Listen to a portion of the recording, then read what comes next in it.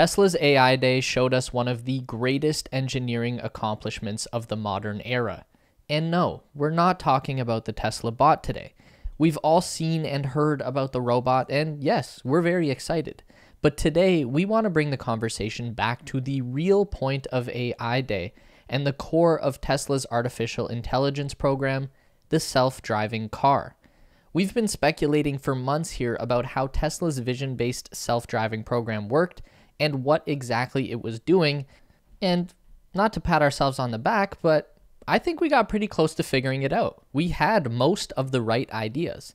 But now that Andrej Karpathy and his crew have actually shown us in full detail just how this system is operating, we find out that it's actually on a higher level than we ever had imagined. It's taken a week of just absorbing this information and really thinking it over to get a grasp on how crazy the full self-driving system really is, and then trying to fathom just how much better it's going to get in the very near future. And that's what I want to talk to you about today. So let's get started.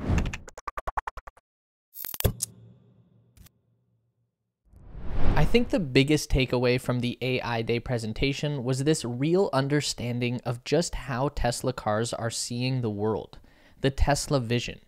We'd previously made the assumption that the vision system was seeing in 8 directions at once and reacting in real time, kind of like a driver with 8 sets of eyes and lightning fast reaction time, which in and of itself would be amazing, and that's how Tesla were previously running the system. That's also probably how most other automakers are running their autonomous driving systems as well. But Tesla wanted to do better, and that's where we reach that higher level where Tesla stands above everyone else.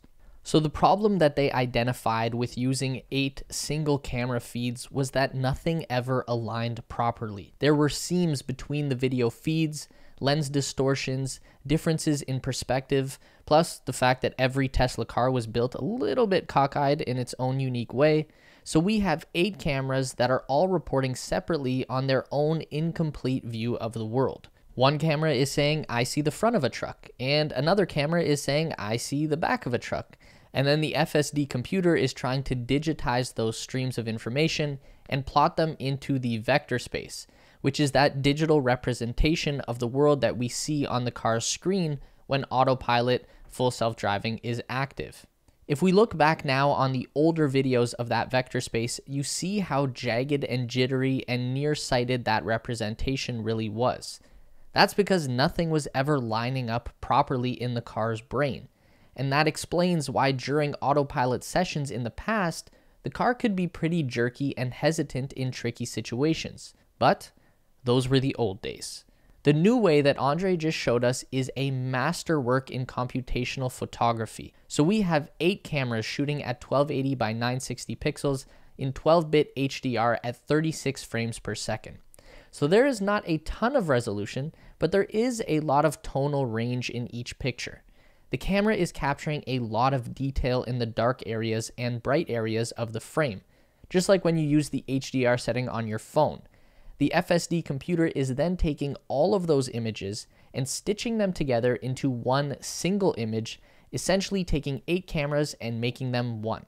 This is the same thing that's happening when you use panorama mode on your camera app. You move the phone from side to side, and as it moves, it's taking a series of individual shots. Then the computer in the phone takes those shots and lines them all up, chooses which parts of what photos are the best, tries to make sure there isn't any ghosting or doubling or seams showing, then it outputs one picture for you.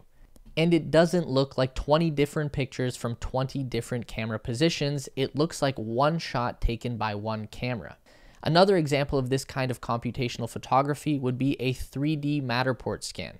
If you've bought a house or even considered buying a house in the past year and a half, then you've definitely seen a 3D virtual tour of a house created by a Matterport scan. The Matterport camera spins around on a tripod and takes a series of photos that are all merged together into one 360-degree view. Then the photographer moves the camera to a different point in the room and takes another 360 photo, and then another. And then the Matterport software takes all of those 360-degree images and merges them together to one seamless photographic representation that allows a viewer to move through the house and look around in any direction they want virtually.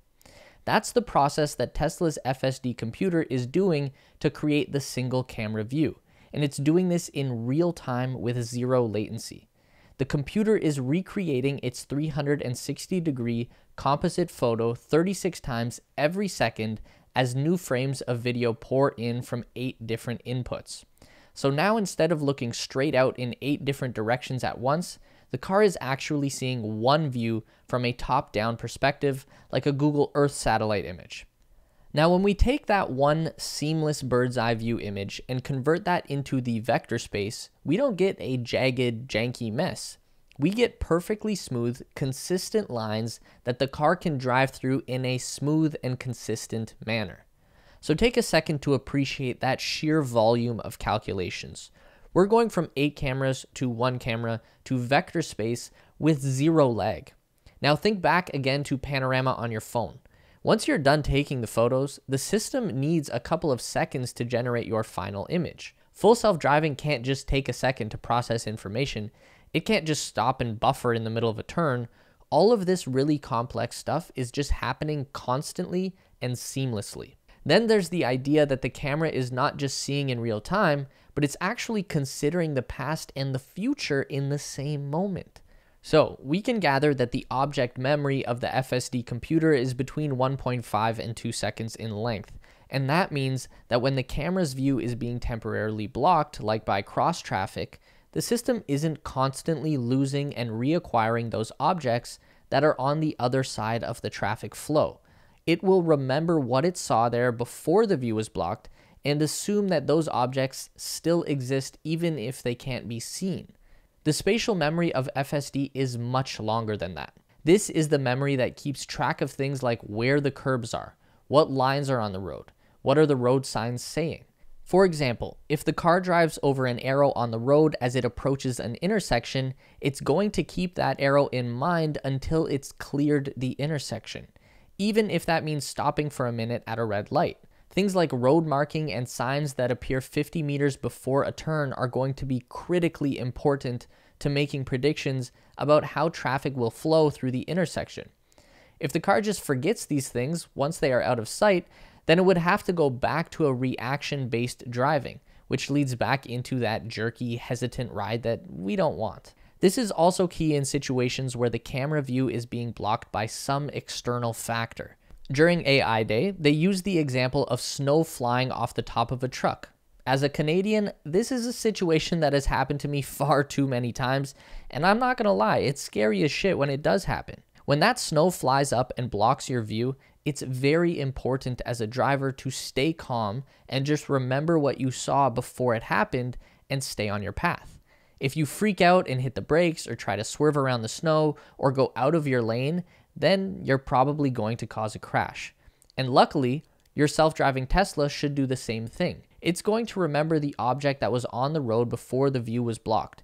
It's going to remember where all of the lane lines are, even if it can't see them right now, and it's going to stay the course, no freakouts. Then that leads us into how the car is seeing the future, or predicting the future at least. For every object that appears in the vector space, the FSD computer is running a series of predictions for every course of action that the object might take. So for every other car on the road, the system is not just reading distance and velocity, it's also making a list of possible actions that the car might take. And as the car gets closer and closer, the system is able to narrow down the list of possibilities until it has a very good guess about what move every other driver on the road is about to make.